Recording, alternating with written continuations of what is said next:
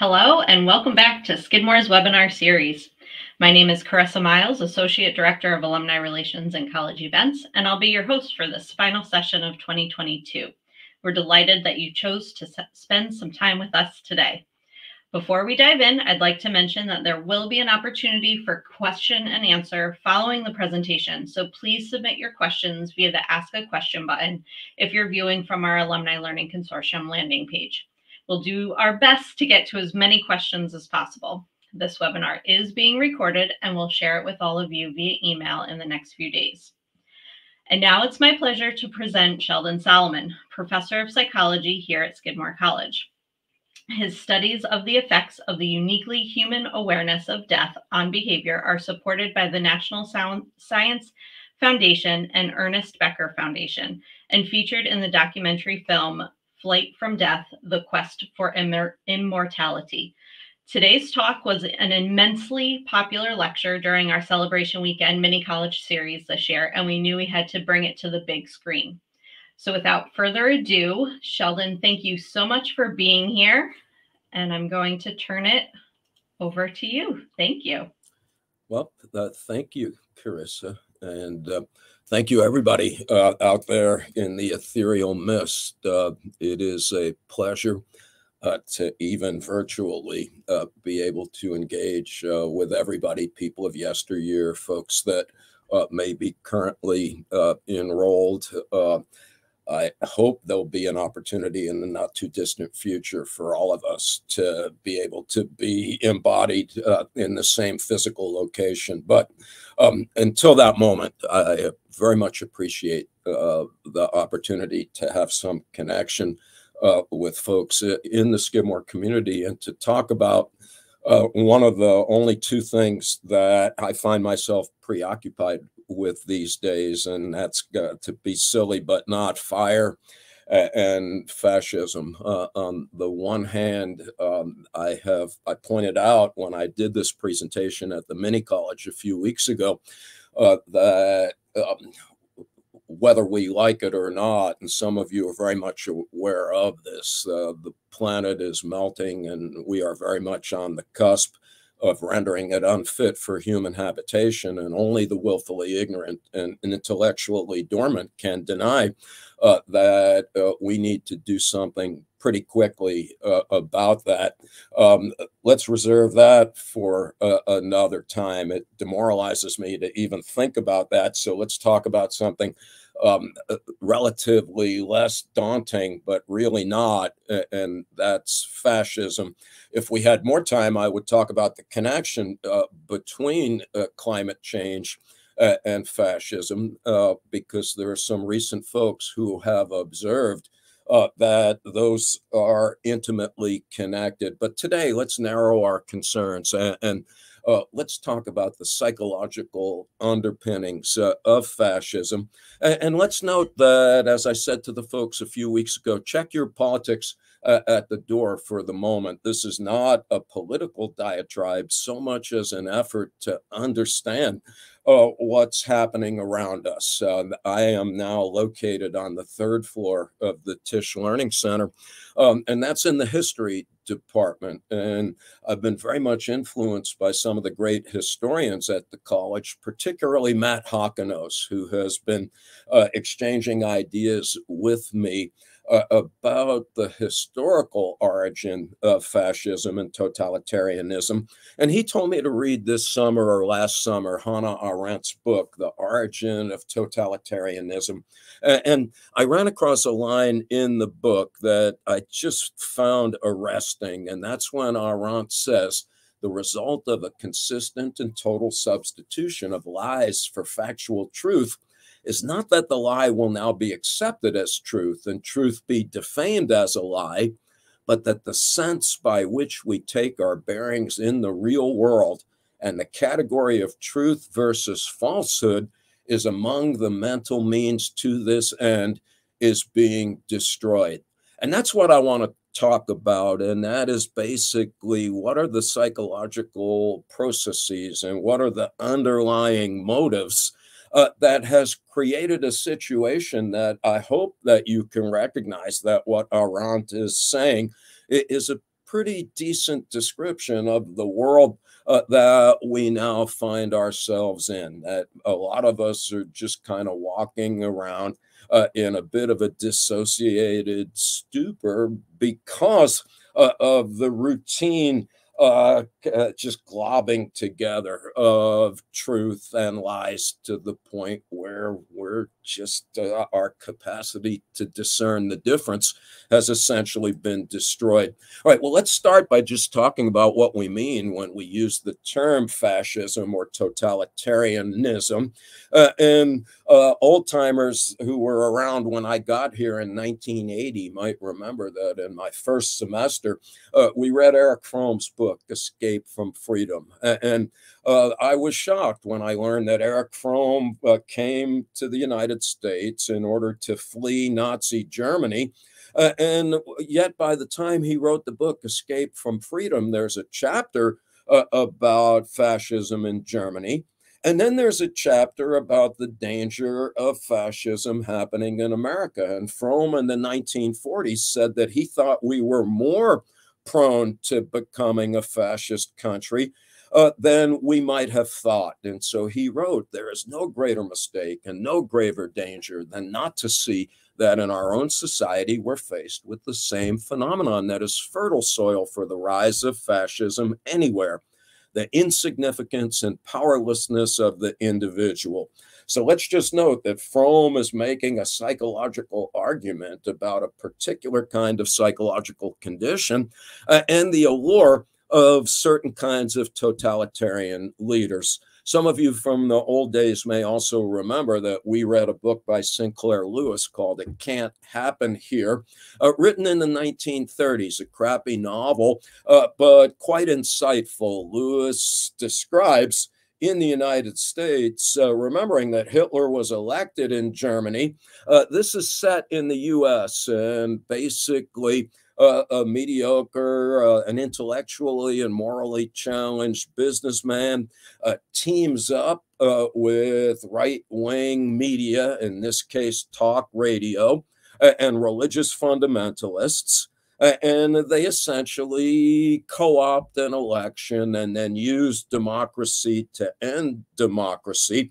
And America becomes a totalitarian state. All right, now, Sinclair Lewis might have been 80 years or so off, but I believe that what he was worried about at the time is what we're seeing materializing day to day in front of our very eyes. And you can see on this slide different characteristics that some people propose are early warning signs that we're about to enter into the world of fascism.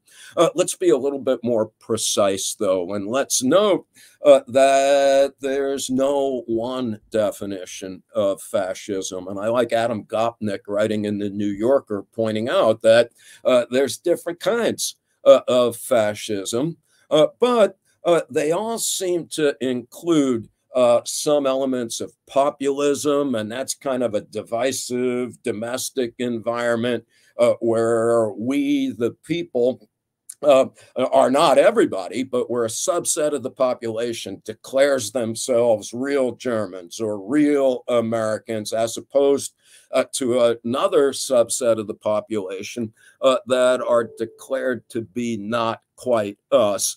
There's an element of nativism, and that's kind of we're the best and fuck the rest that becomes manifested as virulent and malignant ethnocentrism and xenophobia.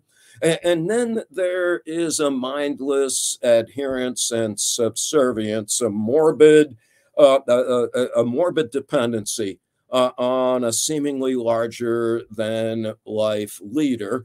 And this is the notion of authoritarianism. More recently, Jason Stanley, a philosophy professor at Yale, I like his book about the workings of fascism, where he says fascist politics aims to separate a population into an us and a them.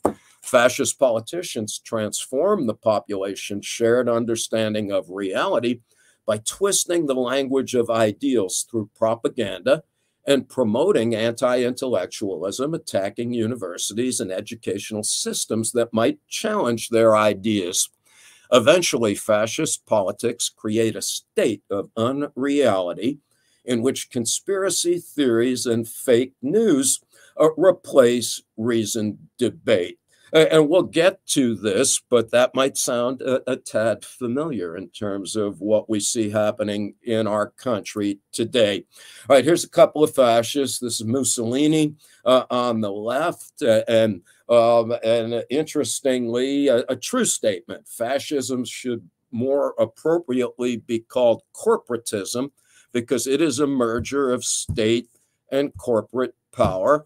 Mussolini was at least being honest here. So was Hitler when he said, if you tell a big enough lie and tell it frequently enough, it will be believed.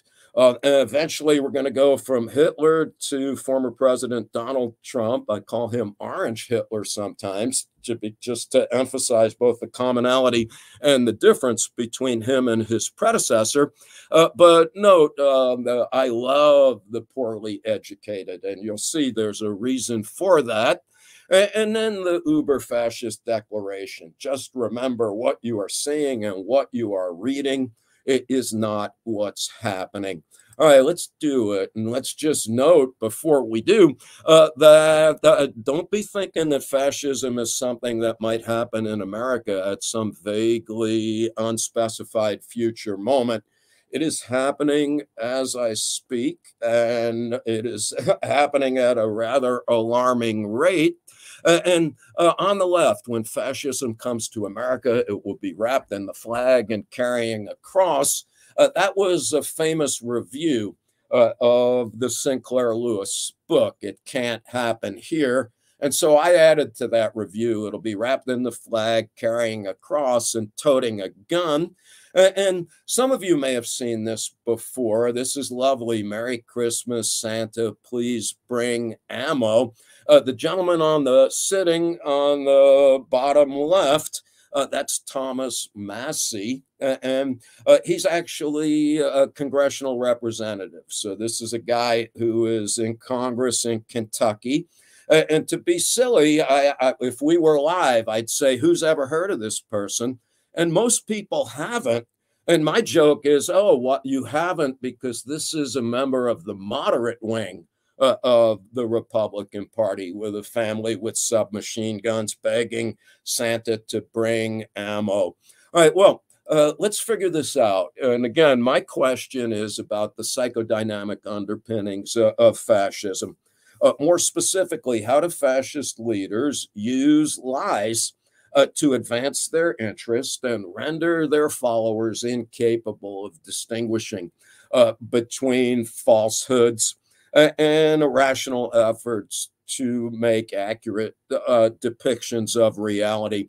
And the answer here is that what they tend to do is to exploit, knowingly or not, basic human cognitive proclivities. To put that another way, it is actually easier to lie to people than it is to convey truth and engage in rational deliberation. And so I guess that's going to be my big point with regard to how I address this question.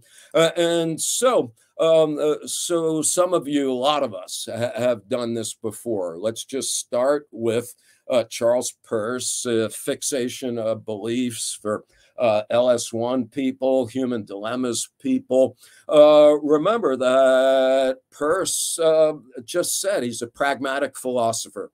And he said, look, most of us think that our beliefs are generally reasonable and typically true. Peirce disagrees, though. He says, look, most of our beliefs are neither reasonable nor true, and that's because we don't have beliefs in the first place in order to pursue that which is true. Rather, according to Peirce, and he happens to be right, at least in terms of empirical research, we have beliefs primarily because we do not like the unpleasant feeling that is engendered by doubt. All right, so basically what Peirce says is that whenever you're in a situation where you're uncertain, that's extraordinarily unpleasant. And then he says, quote, the irritation of doubt causes a struggle to attain a belief. And moreover, once we have a belief, that determines what we want and what we do, despite the fact that many, and for some people, most of our beliefs are patently false or have never been seriously questioned. All right, let's fast forward a century or so, and let's talk about Daniel Kahneman, the first psychologist at Princeton, first psychologist, he is at Princeton to win a Nobel Prize. He won it in economics, but important is his depiction of how the human mind works. And basically what Kahneman says is that our mind is divided into two systems. One he calls System 1, fast thinking. And this is basically cognitive autopilot. And this is where we spend most of our waking moments, whether we're aware of it or not. We continuously scan the world around us. We react automatically and effortlessly, often via heuristic shortcuts, sometimes determined by authoritarian dictates. And this allows us to react quickly, but often with lots of inaccuracies. On the other hand, what Kahneman points out is that we are perfectly capable of thinking rationally and coming to true conclusions. But that's not our default mental state. That System 2 slow thinking needs to be actively initiated. It takes effort. It takes attention, it takes exercise, it takes self-control. In other words, it takes education. And while this is much slower and more effortful than System 1, this gets us to more realistic and more accurate conclusions. I wish we had more time so that I could delineate why System 1 and System 2 are both critical and ideally function in a coordinated fashion. Story for another time, or read Kahneman's book. My point is that what fascists do is to cripple System 2 by lobotomizing their followers intellectually and basically mangling them emotionally. So that's the point that I would like to make in terms of my explanation for what's going on. All right, so how are we going to do that? Let's talk about one of my favorite books that I believe everybody should be taking a peek at today, or someday soon, rather. And that's a book called The True Believer, Thoughts on the Nature of Mass Movements by Eric Hoffer, self-educated longshoreman in San Francisco, who after World War II, he said, I got to figure out what's going on. How did we have Hitler getting elected? How we get Mussolini? How do we get Stalin types? What Hoffer concluded is that the primary impetus for all populist or totalitarian or fascist movements is a critical mass of disaffected citizens subject to grave insecurity, in desperate need of something to live for. Remember Eric Fromm saying that that's the one thing that characterizes the allure of fascism, is psychological insecurity that leads people to borrow from Thoreau, living lives of quiet, or in this case, not so quiet desperation. Hoffer goes on to say that such citizens are prone to unwavering dedication to certain kinds of leaders who confidently espouse a cause that infuses their lives with a sense of value and meaning. All right, Hoffer goes on and he says, look, these kind of leaders, they don't need to be smart. They don't need to be noble. They don't even need to be original. But read with me when he says the primary qualifications, quote, seem to be audacity and a joy in defiance, an iron will, a fanatical conviction that he's in possession of the one and only truth, faith in his destiny and luck, a capacity for passionate hatred, contempt for the present, a cunning estimate of human nature, a delight in symbols, the arrogant gesture, the complete disregard of the opinion of others, the single-handed defiance of the world, and some deliberate misrepresentation of facts. In other words, lying is central to fascism and populism. Mass movements, he claims, also require an external enemy to enable the charismatic leader to deflect the rage and righteous indignation of their frustrated and disaffected followers. To put this another way, what fascists do very well, they're alchemists of hate. They take the fears of their followers and they transform them into rage, and then they tell their people who to hate by just identifying either in groups or out groups as all-encompassing repositories of evil that must be eradicated in order to make life on earth as it is purported to be in heaven. So there's the emotional mangling. You're going to turn their fear into hate. And then finally, all active movements strive to interpose a fact-proof screen between the faithful and the realities of the world. They do this by claiming that the ultimate and absolute truth is already embodied in their doctrine, and that there's no truth nor certitude outside of it. It is the true believer's ability to shut his eyes and stop his ears to facts, which is the source of his unequaled fortitude and constancy. He cannot be frightened by danger, nor disheartened by obstacles, nor baffled by contradictions, because he denies their existence. So there's the lobotomy. When you have somebody completely committed to an ideological demagogue, a fact bounces off them like rainwater cascading off a duck's ass in a hurricane. All right, well, let's see how this works, at least with regard to Hitler. 1,000-page book, definitely take a peek if you have a moment. This is a book by a German historian about Hitler in the early days. And I'm grabbing these quotes from a New York Times review of the book, but let's just go through them. Hitler was often described as an egomaniac who only loved himself, a narcissist with a taste for self-dramatization, and a fondness for superlatives.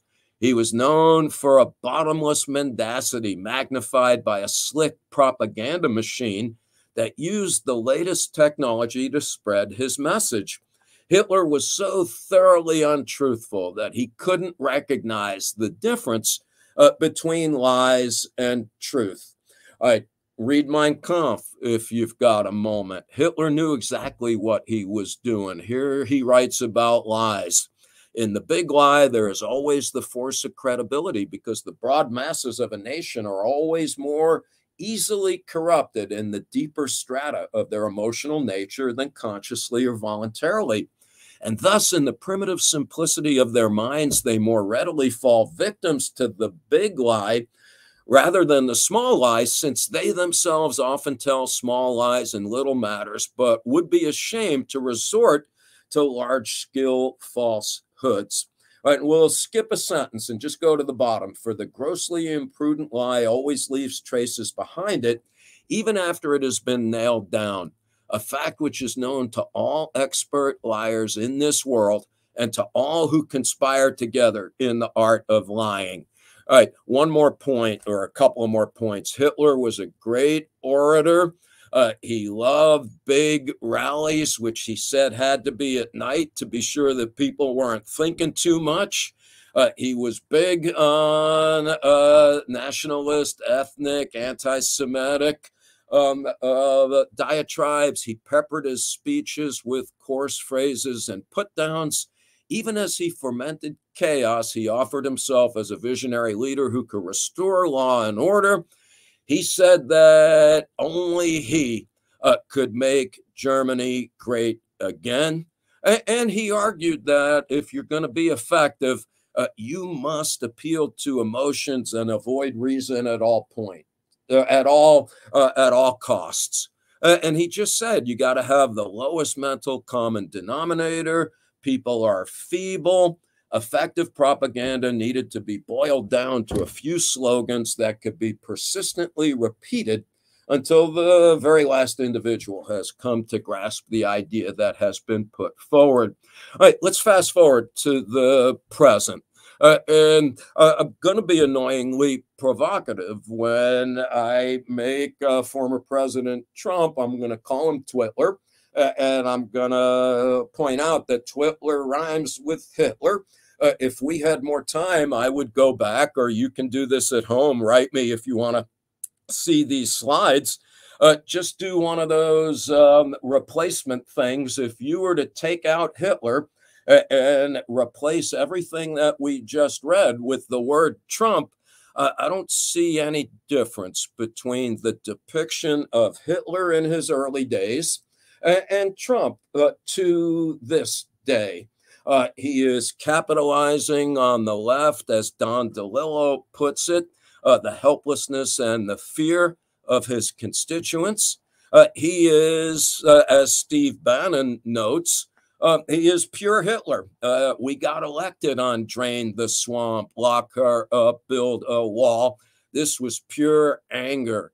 Anger and fear is what gets people to the polls. All right, well, let's keep going. And let me just make this argument more crisp and clear.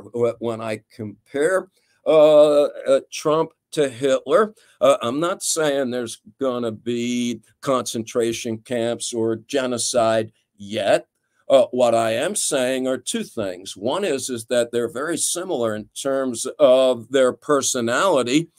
And secondly, again, I don't mind annoying you. I think that Trump he's going faster than Hitler in terms of undermining democracy in the United States, even as I speak. All right, but don't listen to me. Go out and read this book on the left, The Dangerous Case of Donald Trump. It's edited by Bandy Lee, who's a professor in the medical school at Yale, or at least she was till they fired her for these ideas.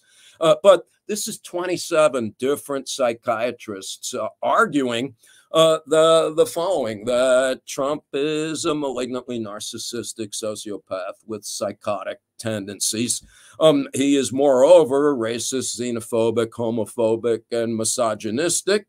And on top of that, he is perhaps the world's greatest liar. About 80% of everything that tumbles out of Trump's oral cavity is factually incorrect. He knows only too well how to use falsehood for base purposes. Like Hitler, Trump uses a constant barrage of emotionally charged lies to keep his followers enraged and engaged. You have to do everything you can to prevent people from having the attention or the motivation to actually think about things.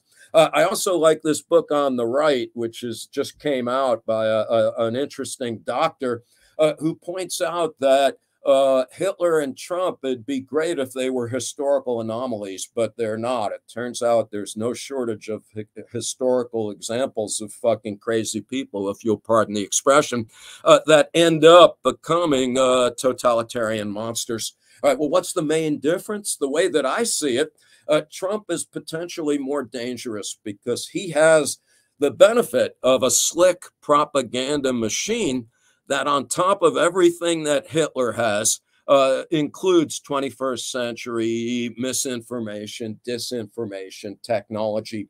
Old timers might remember the Canadian media guy, Marshall McLuhan. His famous phrase is, "The medium is the message." And what McLuhan pointed out is that every time there is new communication technology, and he says, let's just read, the personal and social consequences of any medium, that is, of any extension of ourselves, result from the new scale that's introduced into our affairs by such extension of ourselves or by any new technology. English translation: Twitter, Facebook, social media has changed the way that information is circulated in a fashion that makes us particularly prone to succumb to the relatively evil inclinations of fascist demagogues. All right, so on top left, Donald Trump's Twitter tantrums do one thing quite well.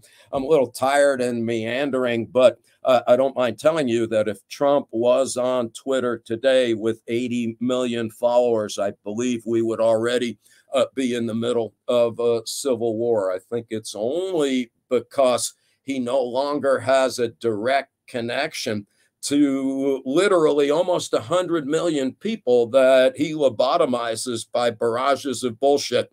I think we'd be in deeper trouble than we now are. And top right, Steve Bannon, again, Maya Angelou, when somebody tells you who they are, believe them.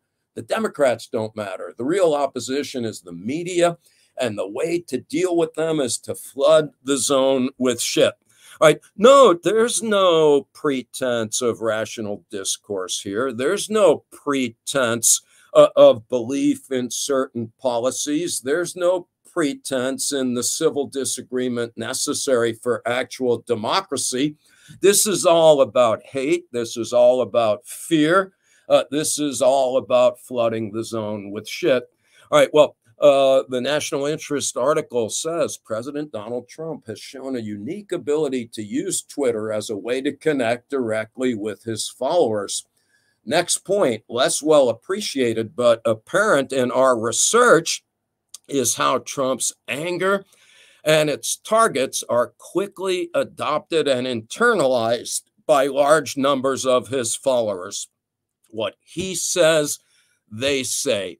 What he believes, they believe. And this is really important. Karen Horney called this a morbid dependency. I'll call it anal cranial fusion, that what we've got are psychologically needy people groping for a psychological life raft that they're finding in the form of former President Trump. And so here's one of the pictures that keeps me awake at night. I don't know how to point to stuff, but this scares me. It's all too white, all too smug, all too stupid. At top right, little future fascist girl. This is what I see when I look either at Trump rallies or History Channel Hitler pep rallies back in the day. All right, let's keep going, though. And let's note that Trump follows the Hitler playbook rather consistently. Accuse the other side of that which you are guilty. My point, though, is that what studies show is that the emotional state of Trump's supporters is correlated with the anger and hostility of his tweets. And so before he got bounced from Twitter, there was a great study that just measured how angry and hostile his supporters were. And they matched that against the degree of anger and hostility in his tweets. And what they found was a high positive correlation. When Trump is angry, his followers are angry.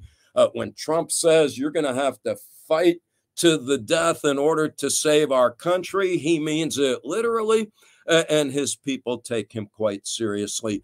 Moreover, what the Facebook, Twitter world allows the Trump types to do is to be responsible for a huge chunk of the misinformation that is circulating in the world around us. And so a study at Cornell, based on 15 or so 38 million articles, found that about 1/3 of the lies, the misinformation about the pandemic in the entire English-speaking world had something to do with Trump. He is the motherlode, not only of bullshit, but of misrepresenting what's going on in the world.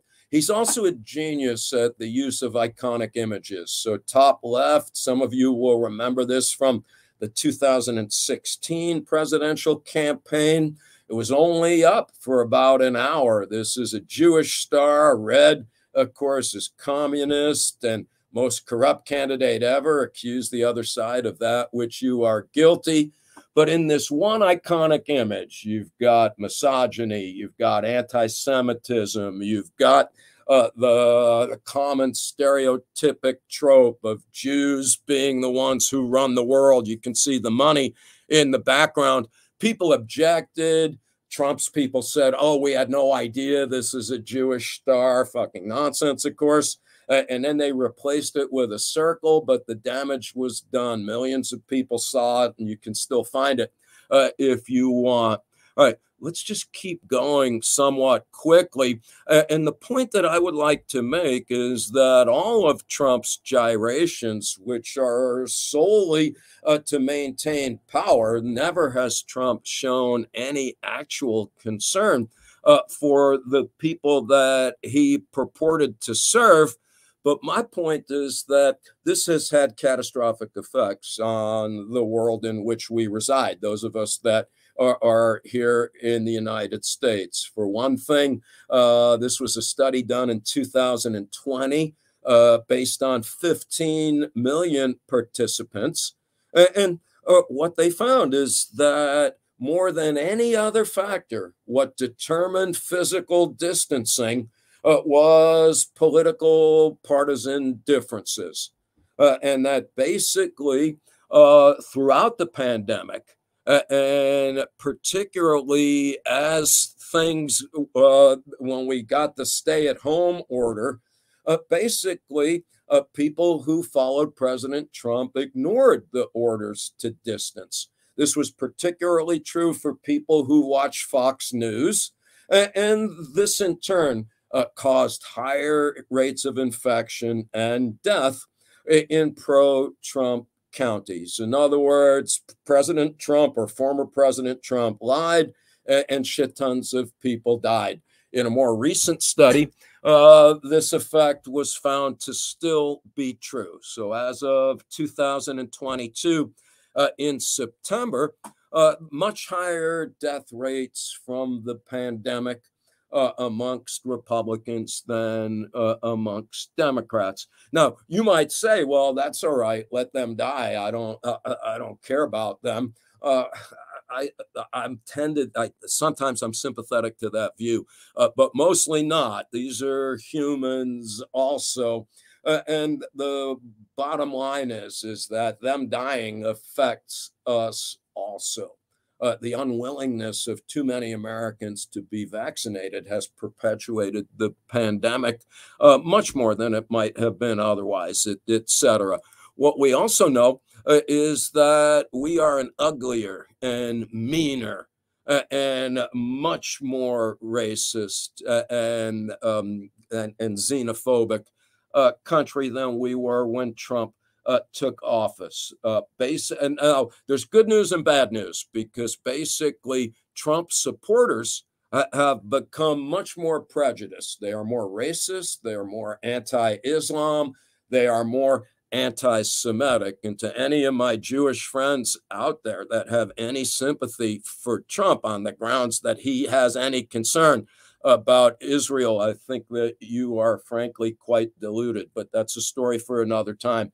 Anyway, the bad news is Trump supporters are much more prejudiced than they used to be. The good news is that people who oppose Trump have become much less prejudiced. If we had time to talk about this, I would hypothesize that one good thing about the pandemic is that death anxiety amongst people who think of themselves as liberal or progressive, that might have been the psychological impetus for us to get off the proverbial bench and begin to do something to address these problems. And so when George Floyd was murdered in Minnesota during the pandemic, I think that a lot of the justified outrage was a result of the lingering death anxiety. But let's talk about that another time.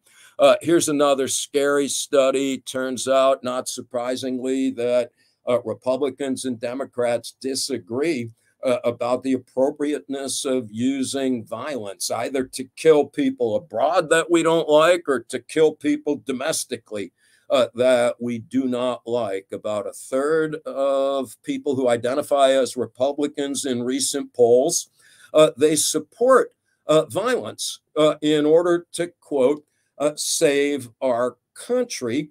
And those sentiments, and here's the psychological point, are more pronounced amongst people who endorse the statement, I am one, with Donald Trump. And so this gets back to, it's called identity fusion.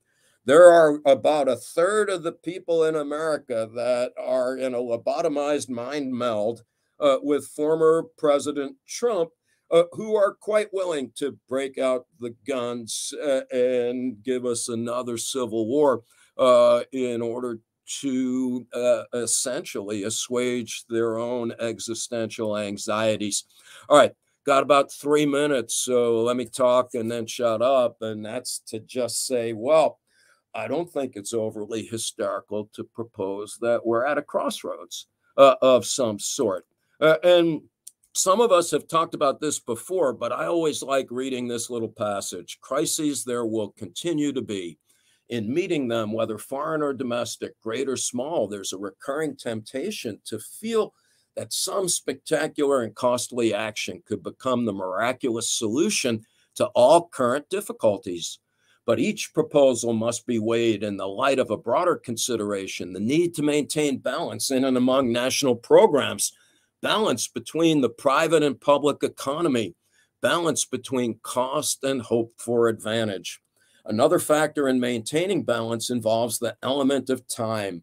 As we peer into society's future, you and I, we, and our government must avoid the impulse to live only for today, plundering for our own ease and convenience the precious resources of tomorrow. We cannot mortgage the material assets of our grandchildren without risking the loss also of their political and spiritual heritage. We want democracy to survive for all generations to come, not to become the insolvent phantom of tomorrow.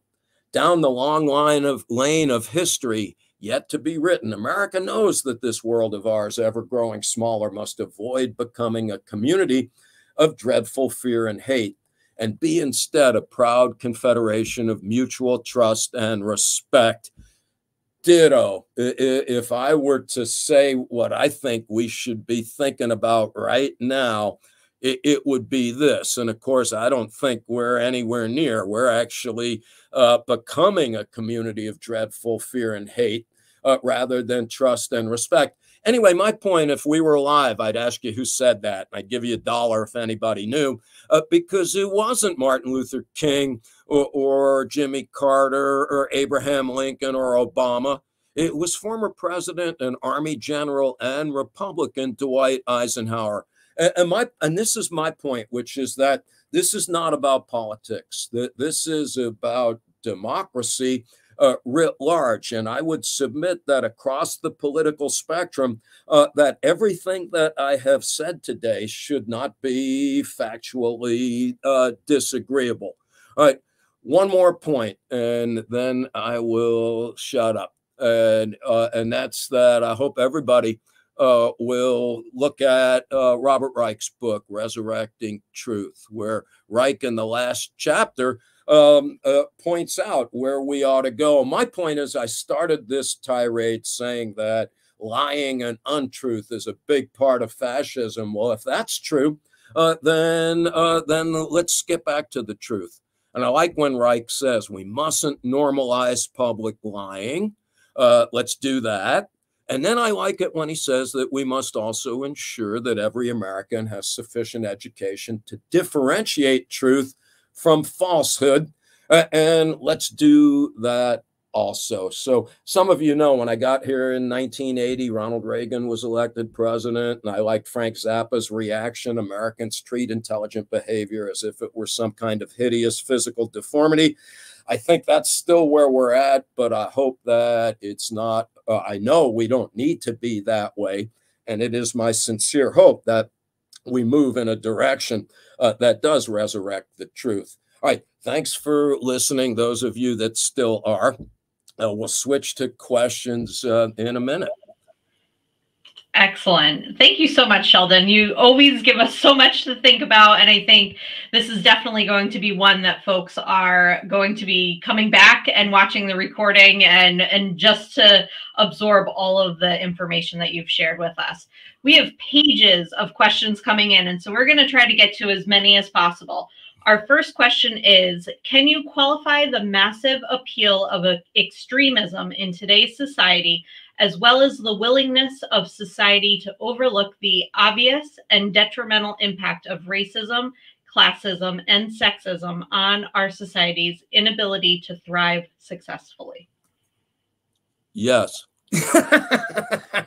I mean, yeah. I mean, whoever offered that question, I would just say yes. I think, and again, I wish we had more time, because if I get to come back, I want to do something about the wake and woke stuff, because Governor DeSantis in Florida, who's a more dangerous fascist than Trump, but let's talk about that another time.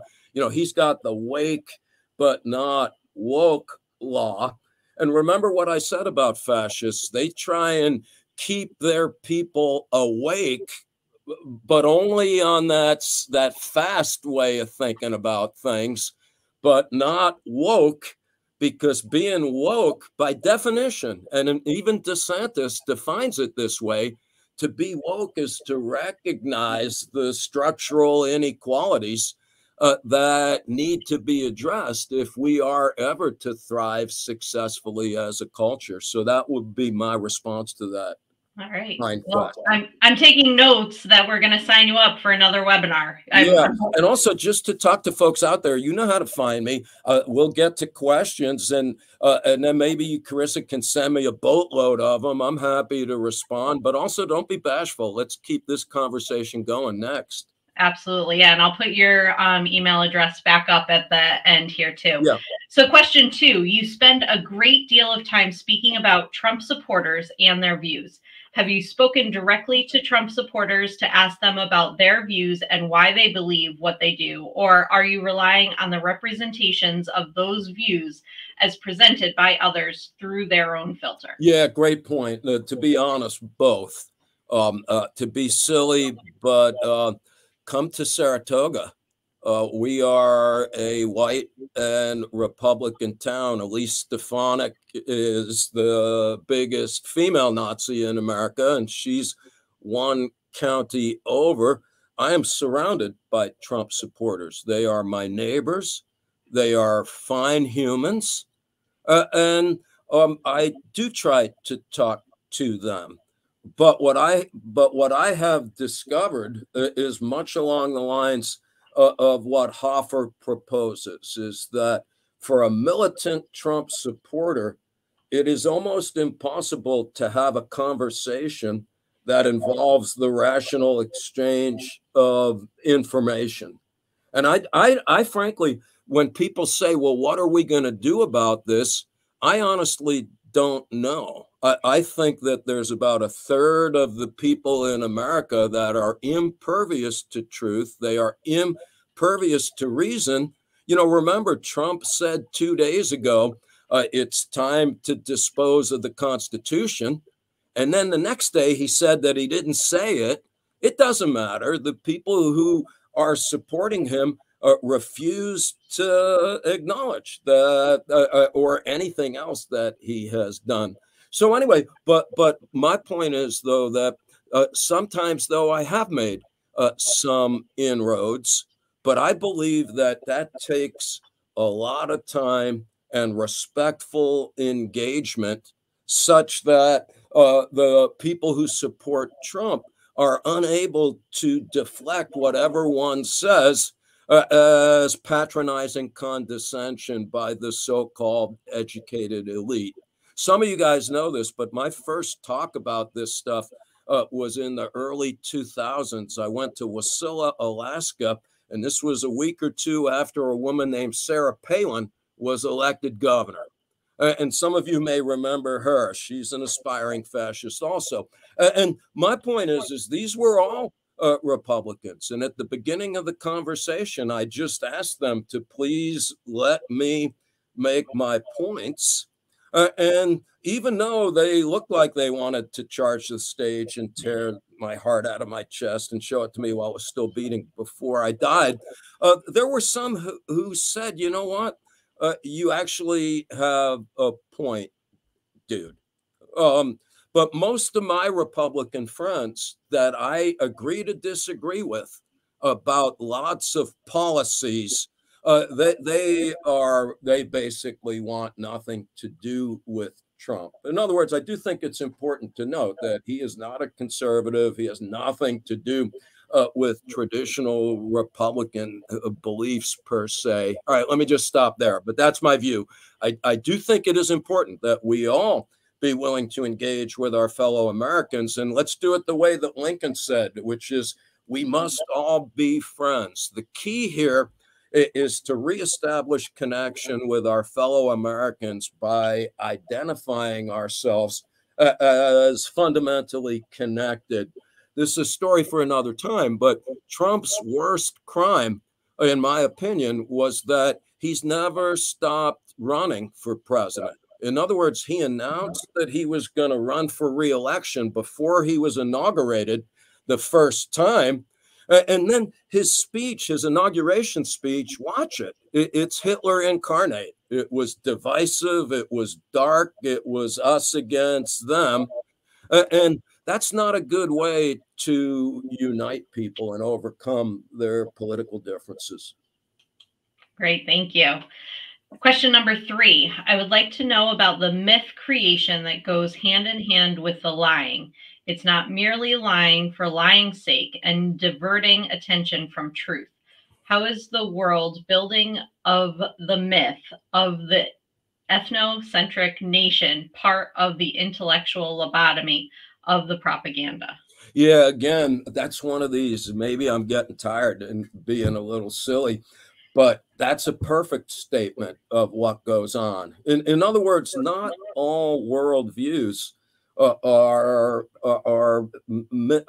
blatant misrepresentation of reality. There are plenty of worldviews that do not require the intellectual lobotomy. So the point that Hoffer would make and that I subscribe to is that it's only the fascist types that need to create a worldview that is so radically discrepant from reality that in order to maintain it, you need to use propaganda.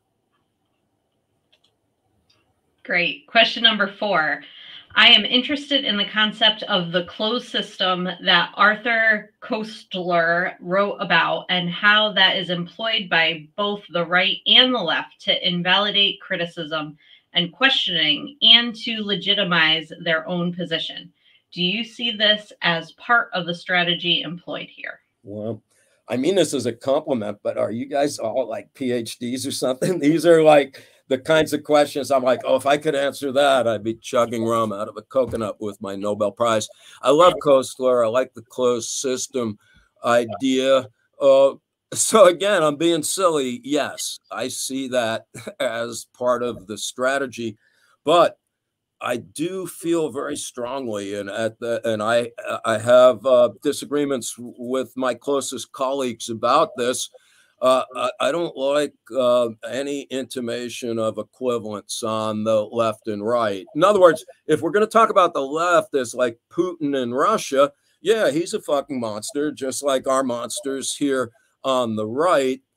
But there's no symmetry between left and right in terms of criticism and questioning. And this is just a statement of fact. The Annenberg School of Communication at the University of Southern California, it just shows if you lean to the right and you get your news from Fox News, it's 80% wrong. If you lean to the left, it's 20% wrong.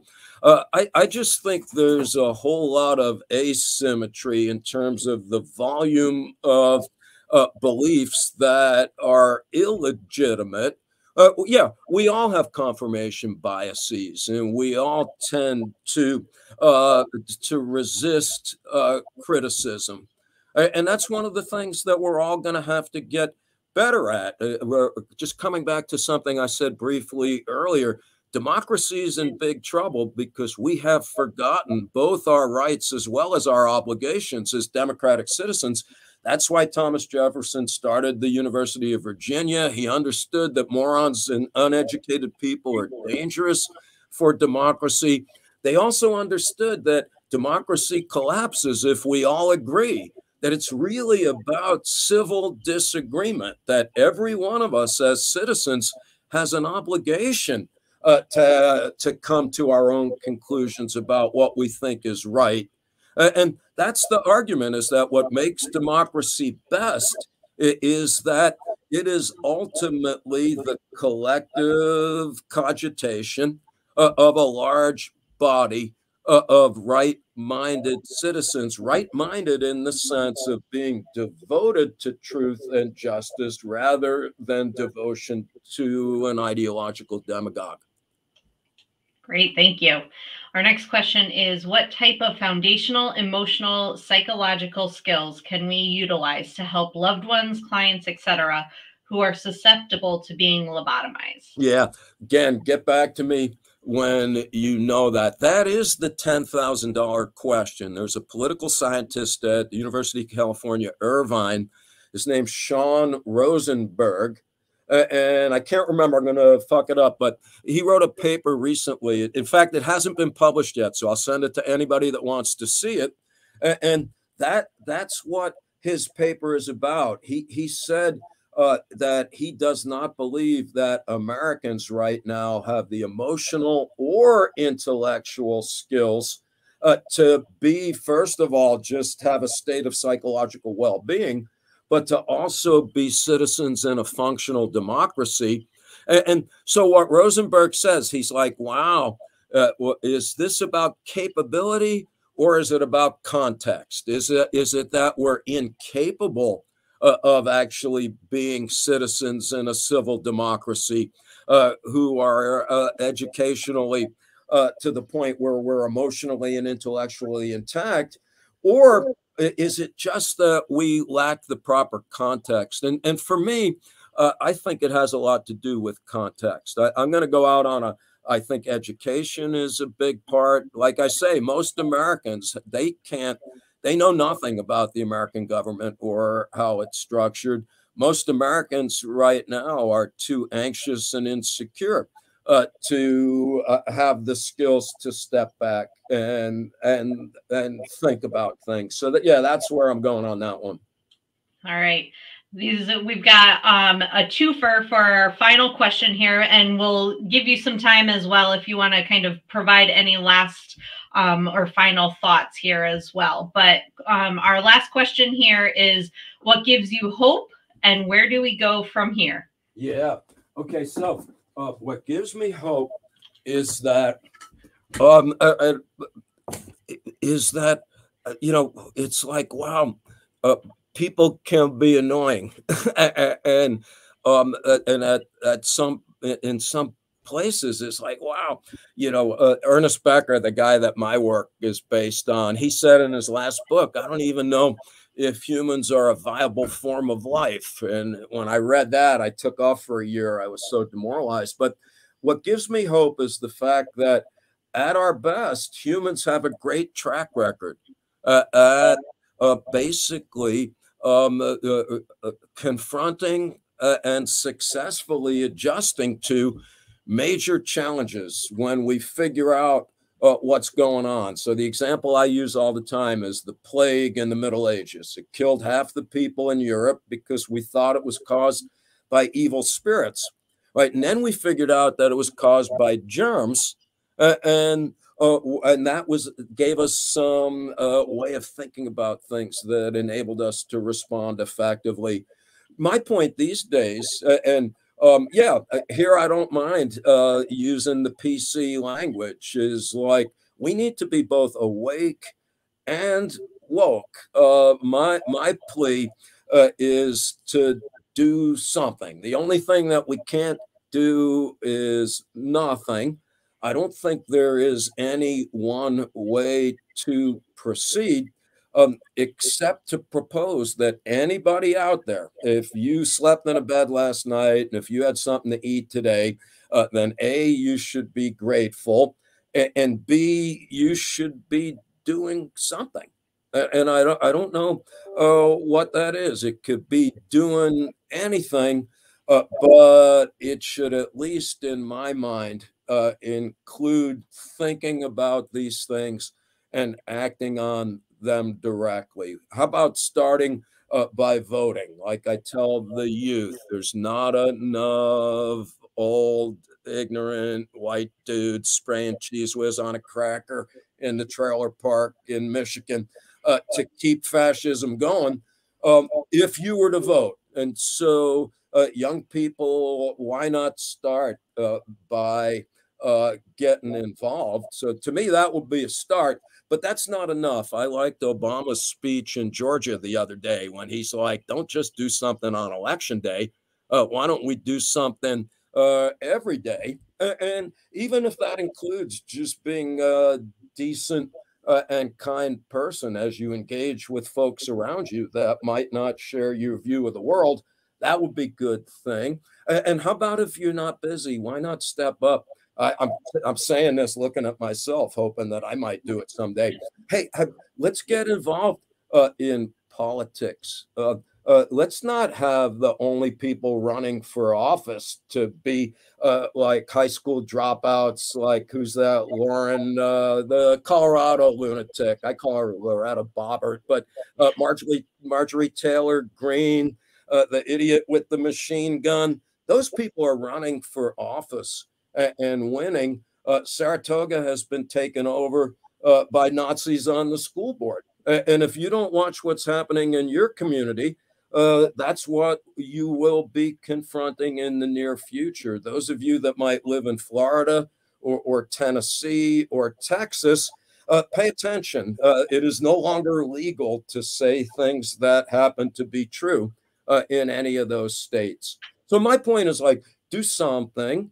And these are challenging times, but I like the people who argue for, at the same time, sincere and dedicated engagement while not being naive to the prospect of the horrors that might befall us, to still at the same time be joyous and grateful for the fact that we're all alive. Yeah.